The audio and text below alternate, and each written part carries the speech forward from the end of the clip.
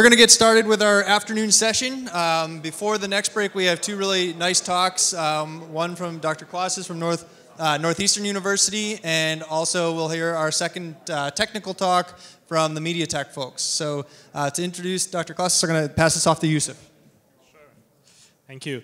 So we are pleased to have Professor Pau Closas here from Northeastern University. Pau received his MS and PhD degrees in electrical engineering from University of UPC Barcelona in 2003 and 2009, as well as MS in advanced mathematics from UPC in 2014. He is assistant professor in electrical and computer engineering departments at Northeastern University. His primary interests include statistical signal processing, stochastic filtering, robust statistics with application to positioning systems, wireless communication, and mathematical biology. Among other distinctions, he is a recipient of NSF Career Award, 2014 Eurocipis PhD Thesis Award, and 9 Duran-Feilwald Award for Technology Research, and 2016 Early Achievement Award in recognition of his contribution to navigation, system, and signal processing fields. He has served in organization, flagship of IEEE conferences, and many journals. Please. All right. Thank you. Thanks, Yusuf, for the introduction. So let me start by thanking the organizers for organizing this really nice event and inviting me. So give me the chance to share with you some of the research that we are doing. So in particular, I'm going to talk, given the audience, I'm going not to talk, but maybe to share our experience on software-defined radio as applied to position navigation and timing applications. So let me give you a bit of background. So my background, my research, as Yusuf just mentioned, is on signal processing. So I'm a signal processor. I'm interested on DSP methodologies and basically applied them to improve how GPR receivers operate. Right? So to make them more robust to interferences, more robust to multipath, Urban-Canyon, sensor fusion, so all this sort of stuff. So then you know how this works. So you develop your algorithm. Let's say you develop a new signal-to-noise ratio estimator that you think is very cool. Then you want to test it. And we typically, what we do is we test it on our very simple MATLAB simulator with some inputs, outputs, validate the performance, have some pictures, some curves, and then present a paper, and that's it. But then some years ago, we realized, okay, how can we actually validate that this signal-to-noise ratio estimator, to say an example, impacts the whole receiver chain when you implement this onto a GPS receiver, right? And then this actually is a bit of a challenge because then you need to implement a whole end-to-end GPS receiver to do that, and that's very challenging. So this is how this adventure with playing with software-defined radio basically started. So we started playing with new radio, and we basically had our goal was to develop an end-to-end GPS receiver, so hopefully well-programmed, so that then later we can play around with the algorithms, which is basically my basic interest. So develop new algorithms, implement them, and see how they behave in the end-to-end receiver. So having said that, this talk is about this precisely. So this journey that started maybe 10 years ago, where we start this, what we call this GNSS SDR project. It's an open source project. So today I'm going to talk about this a bit, and also some applications or some examples of use of this software. So anyone knows what GNSS stands for? Right? So if I tell you GPS, I guess all of you will know it. So GNSS is basically a system of systems, right, encompassing GPS, but also Galileo, which would be, it's the European GPS, GLONASS, it's the Russian one that was designed by the same time, Beidou, which is the Chinese, and then some others, right? So when I say GNSS, I mean, you can think of it as GPS. And then why didn't we use GPS SDR as the name for the project? So basically, first thing, it was already taken, so bad luck. But then also we want to give it more of a broad aspect to it, so this is why we call it the GNSS SDR, which probably is not a very sexy name, but this is what we came up 10 years ago. Now we are stuck with it, so we cannot change it. All right, so let me give you a bit more of a motivation about this talk. So now location and positioning systems are everywhere, so we use it everywhere. So it becomes a commodity in many applications. And as such, there are a lot of integrated circuit designers that implement their own GPS and on ASIC, so you can buy them or use the ones on smartphones, right? And then use it if you are actually only interested in computing the position and making some use out of it. So you can use this, for instance, if you go Google this Android API to actually measure or to get the signals from your smartphones related to GNSS or GPS if you want, you will have functions such as these ones in here. So get latitude, get longitude, get speed, get accuracy, which are very high-level type of queries that you can make from the receiver, right? But as I was mentioning, my interest or the interest of the people whom I collaborate with also is on developing new algorithms. So what if you are not actually interested in just getting the position and using it to track a bike, but you're interested in knowing how this position was computed, or you want to test new algorithms to compute position or to implement a certain specific signal-to-noise ratio estimator, as I was mentioning before. So this is basically how we got started thinking about this SDR usage in terms of GNSS receivers. Also, besides this more academic flavor to it, there's also some exciting landscape in the GNSS community, because there's a lot of new signals coming in. So typically we're using GPS and GLONASS, but now there are all these sorts of systems, Galileo, Beirut, they are actually very active now. There are multiple signals, multiple frequencies that are being transmitted. So we need actually to develop new receivers that are able to actually capture and track all these signals and make some good use of it. And we need to do this very fast. No? And then if we have to develop and wait for a manufacturer to develop an ASIC, that will take a whole life, right? So we need to, it's very convenient in that sense, the usage of software-defined radio. All right? And besides, there's this DSP platforms. They are becoming more and more powerful, as we know. I mean, if you have look at the stands and the booth of the conference. So this is the kind of the outline of the talk today. So I would like to introduce a bit GNSS technology and how the receiver works, just for you to know or to appreciate what we are doing later on in the software-defined radio GNSS receiver. But maybe it would be good to know, do you, to see how much detail you want me to give about the GNSS receiver, are you already familiar with GPS at least, or not, how this operates, what is the signal that is transmitted, or you want me to go briefly?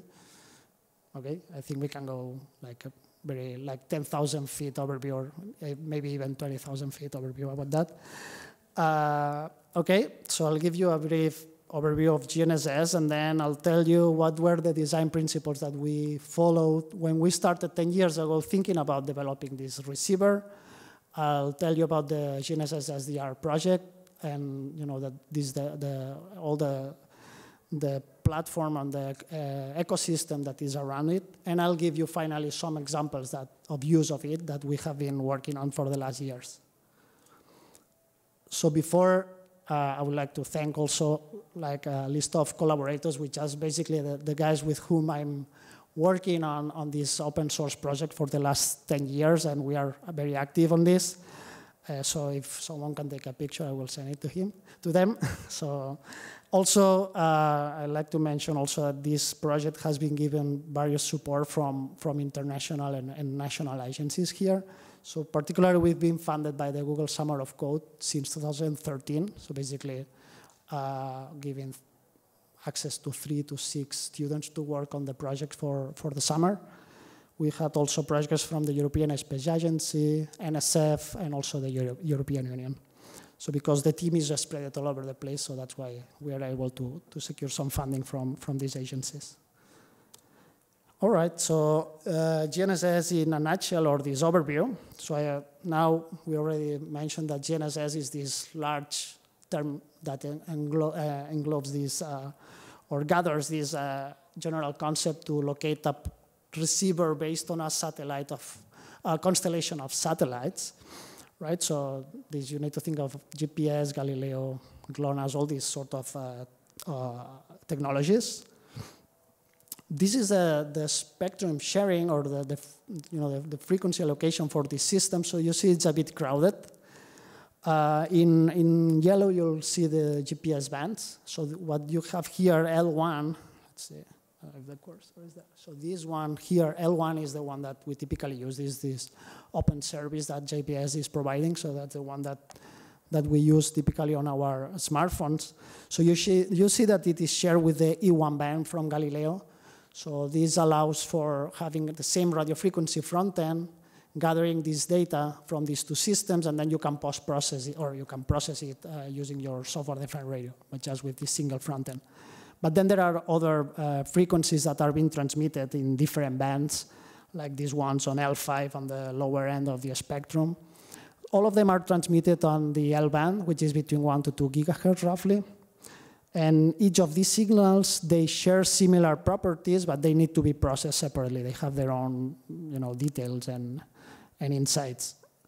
And then finally, I would like to mention that when you think of a GNSS receiver, it's not that you buy or that you implement a GPS-only receiver or a Galileo-only receiver, but the receivers need to be multi-constellation. It's typically GPS, GLONASS, and Galileo receiver. So that's kind of one of the challenges also in developing these receivers.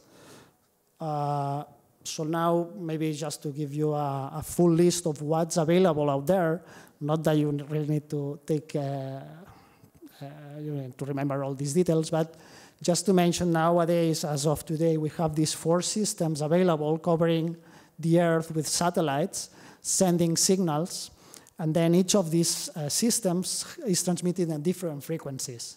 Right? For instance, GPS has 24 satellites in orbit, operative. There are some others that are spare satellites, but there are 24 satellites transmitting at these 3 different bands. GLONASS has 2 bands, Galileo 3 bands, and Beidou 3 other frequency bands. All right, so in total, if you think of this, we have more than 100 signals being transmitted. So we need to be able to process them on a receiver. So it's actually, and these signals are being developed and modernized, so we also need to be able to readjust the receiver and adapt to the new signals that are being transmitted, right? So that's a playground, right, for software-defined radio practitioners and enthusiasts. So how this basically operates GPS receivers? So as I was mentioning, we have these signals transmitted on the L band. These signals are transmitted at different frequencies. We can use 1 frequency, we can use 2 or 3. It depends on the capabilities of the front end of the receiver. These signals are basically transmitting, or the purpose of these signals is to first be able to compute a range estimate between the receiver and the satellite. Right? From this, we will be able to, given that we know the satellite positions, we can solve a geometrical problem and then infer or estimate where the receiver is. The second purpose is to transmit some navigation data, which is very low rate, but it's necessary. Basically, this navigation data, it's telling you where the satellites are, let's say. So this is mainly the main purpose of all these signals that we need to synchronize and demodulate. That's the purpose of the SDR or the receiver, the GNSS receiver in general. Just maybe this same thing with some equations, sometimes for some of you, or for all of you, probably will be easier to get the idea of what I'm talking about. So basically the receiver is receiving this signal, which is the combination of signals from M satellites, right? So we have the antenna and then we receive signals from all these satellites. We call it X, theta, Y, and some extra noise. Always we have noise, right? This is what gives us jobs as engineers. If we don't have noise, then there's nothing to do for us, right? So each of these signals contains all these components, right? So this B is these bits that tells us where the satellites are. Each of these signals has its own code. that it's unique for the satellite, right? So then we know which satellite are we receiving, given that we know the code, that this is, we know the code, at least for the civilian applications or for the civilian signals. And then these signals that we receive, they are delayed due to the propagation. And then this delay is what tells us about the distance from the receiver to the satellites. And then we can use this information to estimate the position of the receiver. So we are interested in these delays. All right, so this is how, very roughly, how a GNSS receiver looks like. So we'll have this hardware part, this radio frequency front end, that in SDR we are trying to push it as much as we can towards the antenna, right? So to convert these signals into go to the digital domain as soon as possible, and then get into the DSP part of the receiver. This is our main interest, or my main interest at least. So this DSP part contains, basically, we need to do several tasks. One, basically, the most important one is to synchronize the receiver with the satellites. Then this synchronization, meaning the computing these distances to the satellites. And then we go to this navigation solution that will give us this position, velocity, and time estimate. Right? So that's kind of a two-steps process here. So if we think of the DSP part, there are certain aspects of it or certain signal processing things that we need to do. Basically, there are two.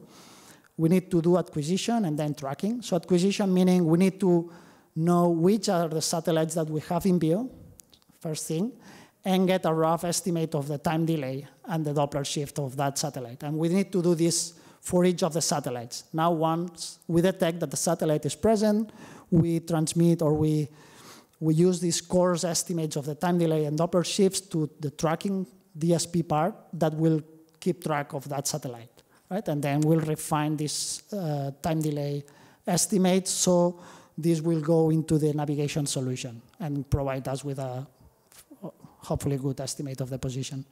So this is the part that we are interested in this GNSS SDR project mainly, this DSP. So maybe forget about the details, but basically what I want to tell you here, I can send you the slides later or make it available, is that this acquisition part, so how do we decide whether the satellite is present or not, is by correlating our local code that we know for that satellite with a signal that we have, that we are receiving, right? And if this correlation exceeds a threshold, then we determine that the signal is present. And if it doesn't exceed the threshold, we determine that that satellite is not present, all right? So let me show you some picture which would be probably nicer. So here you have the case on this left-hand side figure. You have the case where the satellite is present that we are looking for, right? So we correlate the signal, and we do this for every possible time delay and Doppler shift, which is bounded. So then we build this kind of map here and look for the maximum, right? If the signal is present and it has enough power, you will have something like this with very strong power for that satellite. So you will determine that the signal is present. If the signal is not present, or the satellite is not present, you'll have this other situation here where you basically have only noise. Now the trick is how you adjust the threshold and so on. So that's where this DSP part comes in. The only catch of this is that each of these computations is very expensive. So calculating each of these points in the grid, it takes a lot of time. So there are efficient ways to do that, either using FFT. This is why also the SDR, it's also very, very appealing for implementing GNSS receivers. We can also think of using like low-level, assembly-level type of correlation. And well, basically what I'm trying to say is that this is the part where we are consuming more and more power and computational resources. Right, so once this is, we have this coarse estimate given by this maximum, this will be thrown to the tracking algorithm that basically will track this peak, this maximum as it moves, because the satellites are moving, so the time delay will be also changing. So we need to track this over time and compute position out of it. So this is what this tracking is doing, basically using phase lock loops, delay lock loops, basically tracking that maximum just with a few samples. So then this part is less computationally intensive. All right, so once we have this and we have these time delays for several satellites, let's say more than 4, we can compute position, velocity, and time estimates. So remember, GNSS is not only about position, but also time. So with these receivers, you can get really, really accurate, atomic grade, actually, clock from a GPS receiver or a GNSS receiver. That's also an important feature. All right, so how are we doing on time? Okay. So basically summarizing this nutshell GNSS in a nutshell thing. So this GNSS is quickly evolving because we have all these signals coming in, and also because to tackle these and other challenges from GNSS, we need to develop new methodologies also in acquisition, tracking, the modulation, how we compute position, and so on. So SDR is actually a very appealing framework for us to do that. And that's why we started thinking about this some years ago. So hopefully it was not too fast. I would be happy to tell you more about GNSS in general. But let me move to the GNSS SDR project, which probably relates more to the topic of the conference. And so in this set of slides, I'll try to tell you how we came up with this project 10 years ago and how we evolved from basically an idea to what we have now, where we have this open source project. It's becoming very popular. We have many people contributing to it from all over the world. So basically, we started with a word cloud like this one, where we put everything that we need or that we wanted to have our GNSS receiver by then, and we had nothing then. So basically, I would say that we had like keywords that had to do with GNSS, so the constellations, the techniques, the different acquisition methods, performance metrics, and we have also some other set of, so for this first set, this is what we were more confident about, right? Because we were working on GNSS for many years. With the other set that we can find here are more related to the implementation, right? So, for instance, we want this software to be multi-threading. We want this to be tested and documented and very flexible so we can plug it into different platforms and so on, right? So that was kind of our wish list. So for this, we were not that familiar, so we partnered with computer architects and we start learning about these components of the receiver. First, we started with some design principles that probably they are, well, it's basically common sense, but put on a slide. And most of you are already probably following it. So I'll try to link this to what we did on the GNSS SDR, just to show you or to share with you the experience that we gained with this. So we tried not reinvent the wheel. So if something was done. So if you have a good implementation of an FFT, you don't really need to do it again. So that's why we were leveraging also the new radio framework, right, to begin with. Follow design patterns, have a clean coding style that it's on the website. We have the rules for the coding, follow the coding styles of the project. Follow standards, try to have the software documented, and we follow a test-driven approach while developing the software. So let me mention a bit about these items here related to the GNSS SDR project. So in terms of do not reinvent the wheel, we were leveraging, like we were standing on the shoulders of giants, let's say. So we were leveraging a lot on new radio for the signal processing part. We are using FFTW for Fourier transform implementations, Boost, the testing framework from Google. We found that it was very useful. And for linear algebra type of operations, we are using Armadillo. Right? So all this is somehow used within the project. We were also told by then, have this paper in 2010 about these design patterns. No? So the design patterns are basically common software problems that we find in many areas, not only in GNSS, that are well addressed by the software community. So we were trying to leverage them and try to follow them as much as possible. So let me show you some examples of how we were using this or how we are using it when designing initially the software. So I was telling you about these different signal processing things signal processing blocks that we have to do for each of the satellites. Like we need to do acquisition and tracking for each of the satellites. And this is something that will be exactly the same. So we need to replicate this for all of these satellites. So then we created this, what we call the channel architecture pattern. It's basically a pattern that has acquisition and tracking and some other blocks that are necessary.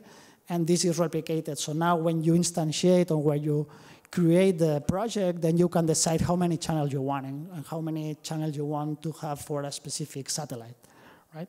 So that became very, very useful afterwards when this is implemented. So you can see here within the flow graph of the receiver, so we have our signal source. It can be a file or it can be a front end. We have some signal conditioner, and these blocks in yellow, it's basically this channel architecture. They are exactly the same thing, but they will be used for different signals or different satellites if you want. So that's basically what I mean with this channel architecture pattern.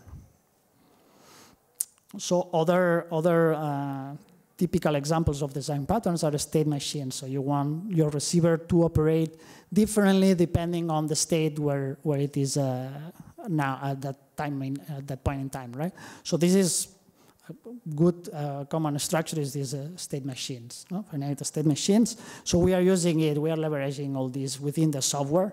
So you can find them, examples of this pattern all over the place. So for instance, when we do this acquisition, so we start acquiring, looking for the maximum of this grid. I was telling you, see if it exceeds the threshold, then it goes to another state, validates that within another snapshot, still this exceeds the threshold, then it goes, this sends the receiver onto this other state where we go to tracking and keep tracking that satellite. So this is implemented as a state machine as well. So that's, again, it's more of a common sense thing put in practice, right? So to avoid this going wild, because the receiver in the end will be, it's actually a very large software nowadays. We have also some message queuing pattern. All this software, all these blocks that I was showing you here, they are synchronizing, not synchronizing, they are sharing information between them in an asynchronous way. So we use this message queuing pattern to actually communicate between these different blocks that are connected one to the other. Okay, so this is, again, using this well-defined message queuing pattern that we didn't create it ourselves, so we were leveraging what was already done. The test-driven development, so we believe that we need to implement, when we implement a new tracking method or signal-to-noise ratio method, so we try to first design the test that we want this method to pass, right?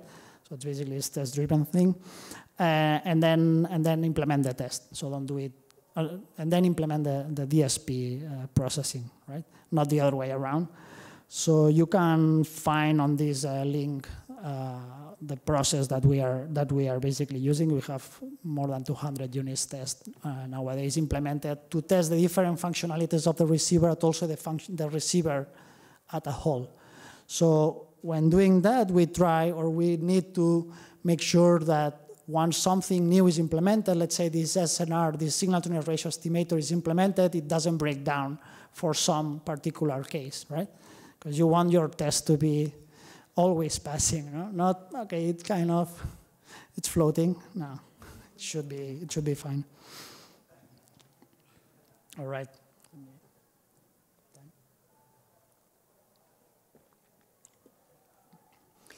Okay, so with all these design principles in mind, we now came up with this, which is now, it's a relatively large project now.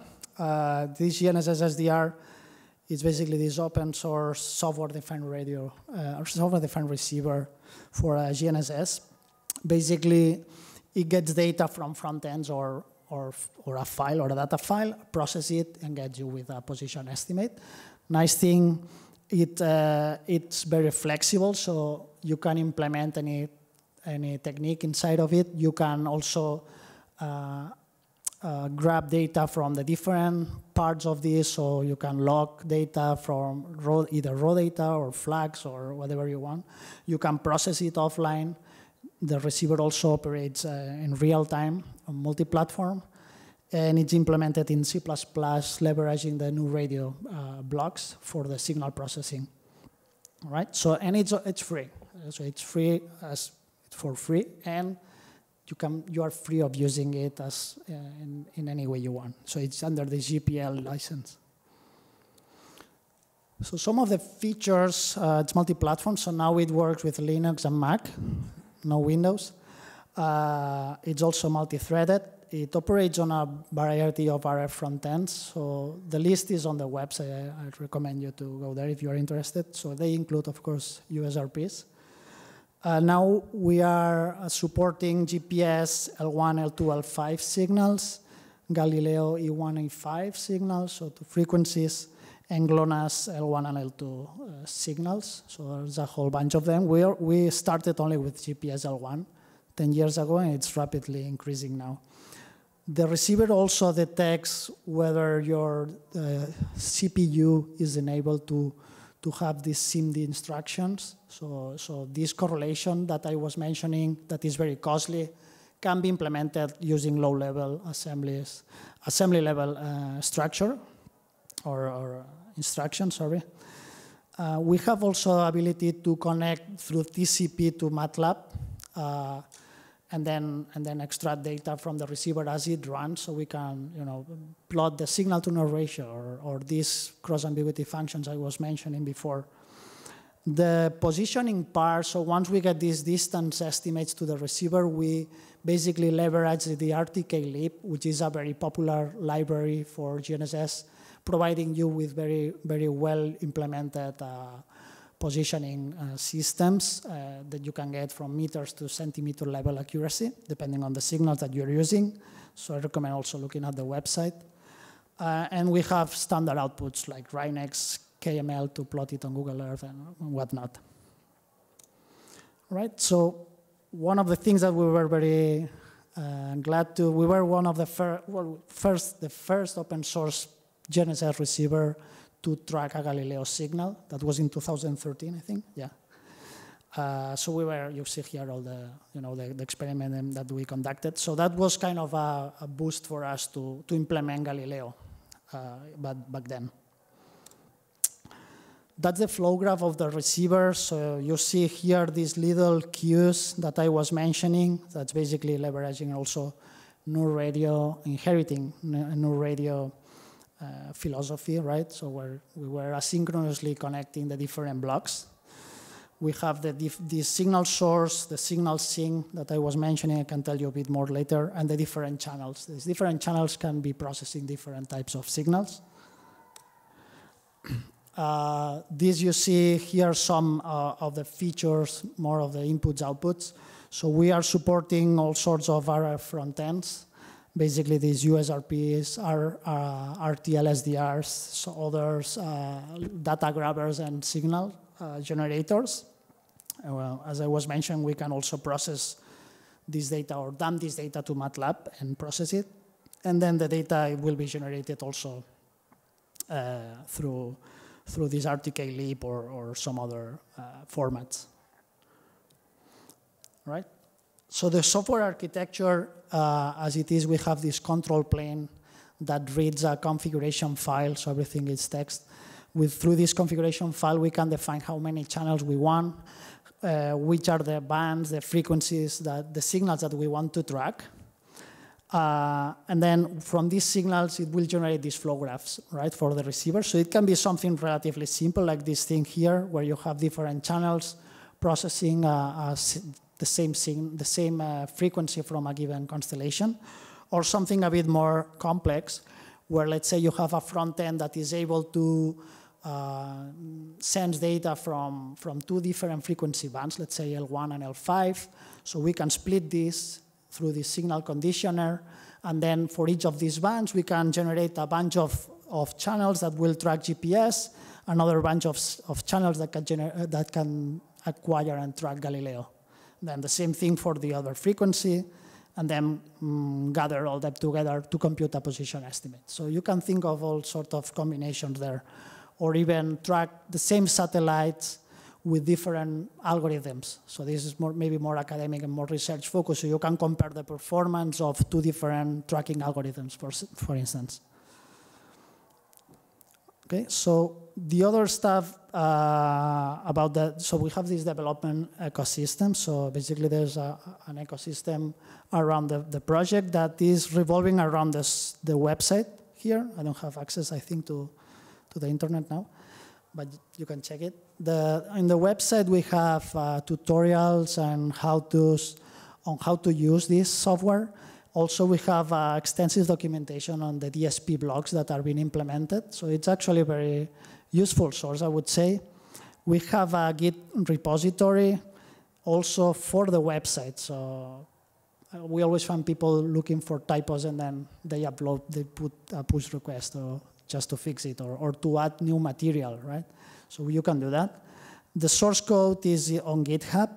We have all this issue tracker and so on and whatnot. So I'll highly recommend, if you have some spare time and are interested in this area, to look at it. There's a lot of material. Sometimes it's even a bit overwhelming. There's a lot of stuff there. All right. So there's this, in this documentation, we have these DSP blogs, tutorials, and stuff for developers if you want to play around with it. We use this Git branching model where we have this master that basically is the stable version. Well, this is probably you're already familiar with this. And we have this next branch where we develop the new stuff, right? And eventually it will become the next version or the next master. So you can check on GitHub. Everything is there for you to review it. All right, so that was the basic, an overview, okay, about the GNSS SDR project. I can tell you more about this offline, but I wanted to use this last minutes talking about how we were using it or some examples for the last year. So there will be more pictures, maybe that's a bit more interesting. So first example of use, that was in 2013. So we used this RTL SDR dongle that you can tweak to tune it to different frequency bands, which cost nothing, basically, $20 or so, 25. So we connected this to an active antenna and a bias T that we developed ourselves, so that the whole thing was less than $100 by then, and connected it to the SDR. And we were able to actually provide a position estimate using GPS L1 only, because by then we were only having GPS L1 signals. So that was kind of, we were interested in this, let's say, ultra low cost GNSS receiver. And then we basically built that. You see here the setup, right, in here with the bias T, the antenna, and then the dongle connected to the computer. And then the computer is actually computing the position estimates. Here you'll see in yellow, I don't know if you can see it properly. Yeah, kind of. So you see here the error that we were committing, right? So that was actually in Barcelona where this experiment was conducted.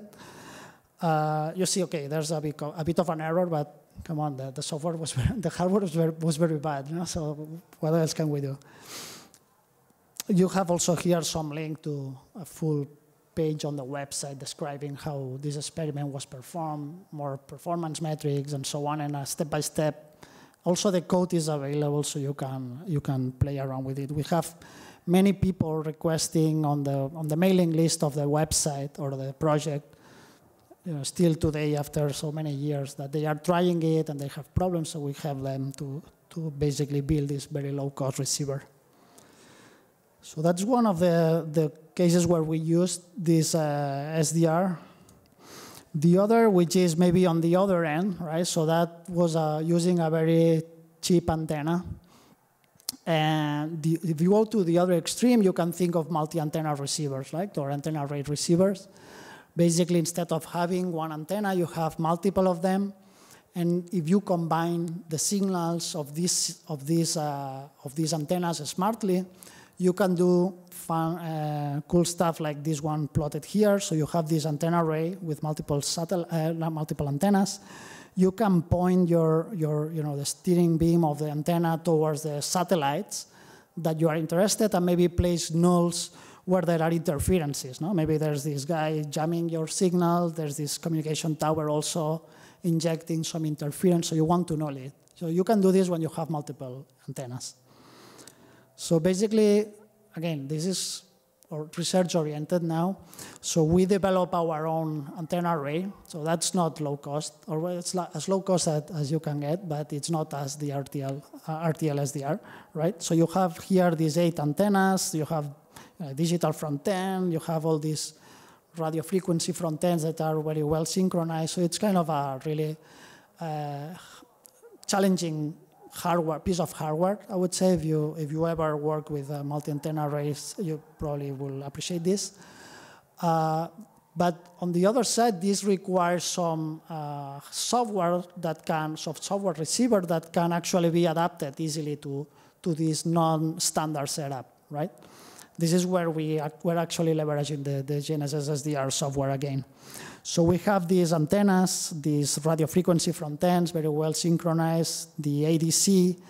Now we have some FPGA implementing the beamforming, so how to actually null and place, to steer the beam towards the satellites. And this was controlled with the GNSS SDR receiver. So dumping signals there, computing positions and so on, and also computing the beam, the information to steer the beam of that array, right? So kind of connecting that prototype thing with a software receiver that we just developed.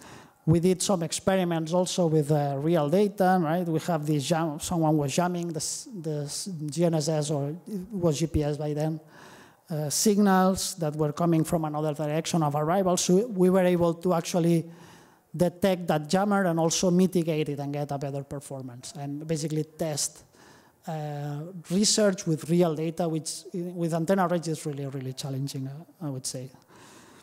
So that's one thing. The other stuff that I want to mention is about somehow related to, we wanted to do detection and localization of interferences. And for that, we were using also the SDR. So let me give you just 1 minute context about this. So there is these civil air traffic control radars, right? That they are transmitting on this band, 1.2 gigahertz, 1.3 gigahertz, right? If you go back to the frequency allocation for GNSS systems, this is precisely in this area here, right?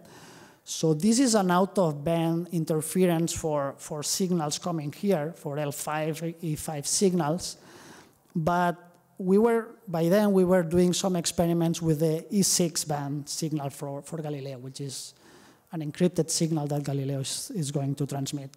So when we were recording this signal, we were seeing some effects that were due to this ATC, this radar, these airport radars. And then basically you see here in this figure, we were able to measure this data using the SDR. And in general, this should look like white noise signal, but it has these pulses. So these pulses is because of this pulse interference due to this radar. So we have some thoughts that there was a radar somewhere in the mountain close by, because this is a building that is very close to the airport in Barcelona. So we thought that there was a radar over there. So we actually wanted to localize it and see if we were right. So that was one part of this small project where we were able to detect that there was a jammer. Now we wanted to actually localize it, right? So to detect it, we had all these signals that were extracted from the software radio. So these are all indicators about the signal-to-noise ratio, the tracking loops, the phase lock loops, all this internal stuff from the receiver that tells you that there might be something going on the signal. So this we were able to do it thanks to these logging tools from the SDR and then dumping them on MATLAB and post-processing, being able to do that. We also very quickly were able to implement a notch filter, or a pulse blanking, sorry, to mitigate that interference in the receiver. That was very easy actually, given the modularity of the software. And here you'll see, okay, if you are not into GNSS, probably these figures look very similar to the previous ones, but maybe here you'll see the bits. You can see the 1 and 0 or 1 minus 1. So it's kind of everything started working fine after we implemented the pulse blanking quite easily. So to detect to localize the radar, we were starting a different project there where we were using again this RTL-SDR software, hardware, sorry, and we were using 2 of them. So we had like one, let's say, poor man's antenna array receiver. We were very, especially into low-cost solutions, right, as you can see. We built this prototype with these 2 antennas, right? Connected them to the RTL-SDR, and then to the receiver, or to the computer. So we were basically implementing music algorithms to do direction of arrival finding, and then some gradient method, and well, whatnot. So we were doing like basic, going to different places, doing measurements for the directions of arrival, and then finally we were able to. It was kind of obvious that was a radar, but we wanted to make sure, because then we were actually reporting this to the authorities, because that's actually creating some troubles for people trying to use these signals close by to the airport. So we're trying to see if because they were not actually, how to say that, they were not complying with the power limitations that they had, basically. So we fill a report for the relevant authorities. Okay, that was the other part. And the last part, the last application that I wanted to mention is how to actually, so all this software, all these applications I was mentioning, they run on the computer, a personal computer, that they might be more or less powerful, right? But in the end, they are limited in computational power, even though you can still use GPUs, and the software is able to actually use GPUs if you have them.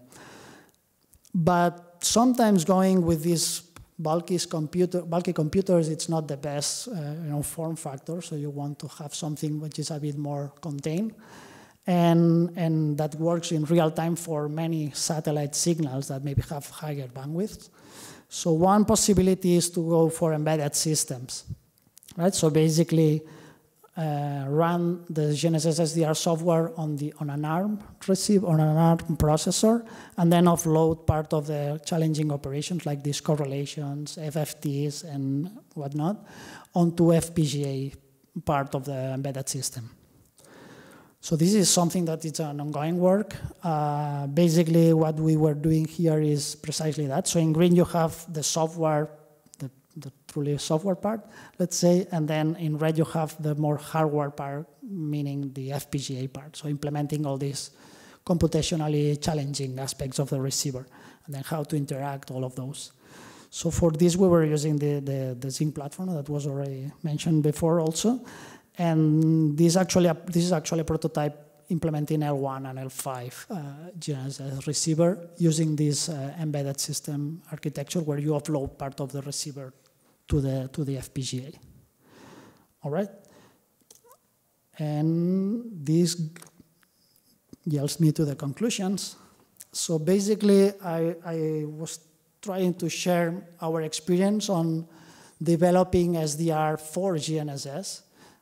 Obviously, there are many similarities with communication systems or other of the works that you can see here in the posters.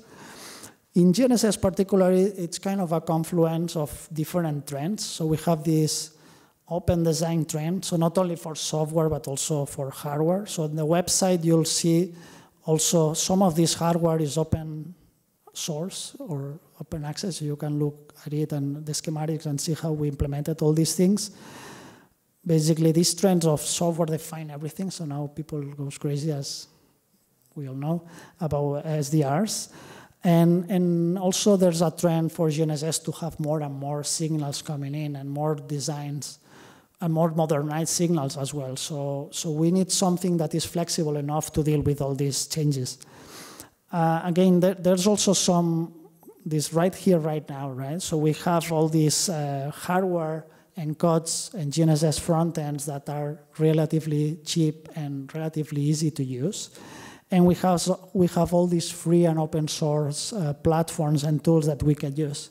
So it's kind of also confluencing towards the GNSS SDR. And besides, once this is working, so we can use this SDR to tackle different, not only research problems, but also more industry problems, like enabling these GNSS signals to be easily deployed and implemented on receivers. There are a plethora of applications that you can think of, ranging from space weather, interference, rejections, precise agriculture, and whatnot. So GNSS SDR is an open source project that is very popular. We have a lot of contributors from all over the place. And we have hundreds of people visiting the website and GitHub and whatnot. But there are a whole bunch of other softwares, not only receivers, but parts of the receiver or simulators, all sorts of stuff related to GNSS and SDR, which is really, really amazing. So I would like to conclude just by pointing out to the website. There's a huge amount of information over there. Feel free to drop me an email or to join the mailing list of it. Also, there's an open discussion there's also the link for it, on the key performance indicators, that I guess this is also something that extends to other SDR receivers, not only for GNSS. So how do we measure the performance of an SDR? So there are several indicators for that. So we have an ongoing discussion on the website with people contributing. So feel free also to go there and make sure that your voice is heard. And I think that will conclude my talk. So I will be happy to take questions now or offline. Thank you.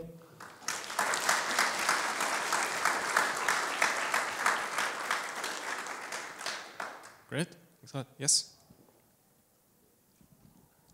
Thank you for a very great talk. So you mentioned the issue of jamming detection, and I think the radar was the main example that you presented as a potential jammer, basically. Mm-hmm. Have you experimented with other forms of GPS jamming?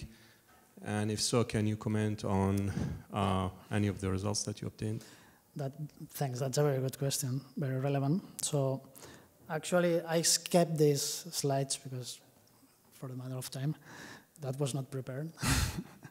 So actually, building a jammer is relatively easy, and buying it's actually easier. So you can go to eBay, and for a couple bucks, you can get one of these jammers that can destroy, GPS reception for kilometers. That's relatively easy. And there's a lot of research on how to make receiver robust.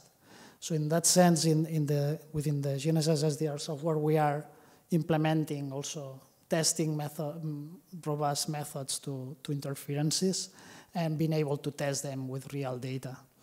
So this is actually a very challenging problem, because if you think of this, many of the infrastructure that we have in the countries, they rely on GPS. GPS is not only GNSS is not only about positioning, it's also about timing. So it gives you a very powerful way of synchronizing things or devices that are very far away, so you cannot connect them directly. So when you synchronize to this satellite, you are synchronizing to an atomic clock. So that's really powerful. So for instance, the power grid, this is synchronized with a GPS. There are these bank transactions, they are also timestamped with the GPS timing. Wireless comm towers, they use GPS timing. All these things, they need to be really protected about this. And it's relatively easy. There's this fun incident some years ago. Probably you heard about this. I actually have this slide. So there was this truck driver that he bought one of these jammers here, right, for $10 or so, because his company were tracking where the guy was going. Well, not only him, it was a fleet management thing, no? But maybe he didn't want the company to know where he was going. So he bought this jammer, plugged it onto the truck, and then kept driving. But the bad luck was that the guy was driving very close to Newark Airport, And then the Newark airport authorities recognized that every week there was some sudden dropout of GPS. And then they didn't know what was going on, right? So then the FCC was start doing an investigation, and after 3 months they caught the guy. They fined him and whatnot, everything. But the point is that this guy was not trying, actually, he was not a bad guy trying to, interfere GPS for everyone. He was just trying to protect his own privacy. But he was destroying everyone's, or the airports in this case, use of GPS. So there's a lot of ongoing research on that area. That's a very good point. If I might just quickly follow up. So my question is related to jammers detection and potentially localization. I mean, it's clear that jamming with GPS is quite easy and it's quite doable, but just trying to localize where the jamming is coming from is the issue. Yeah, for that there are several works. So you can rely on multi-antenna receivers, like for instance the ones I was mentioning before. So you can steer the beam and do direction of arrival and so on. There's also works on using crowd sense data, so people moving around and detecting maybe an increase of power, and then how to fuse this data, that's another challenge. But yeah, there's a whole bunch of whole literature on that area. That's a very important topic. Thank you. Any other question? Thank you.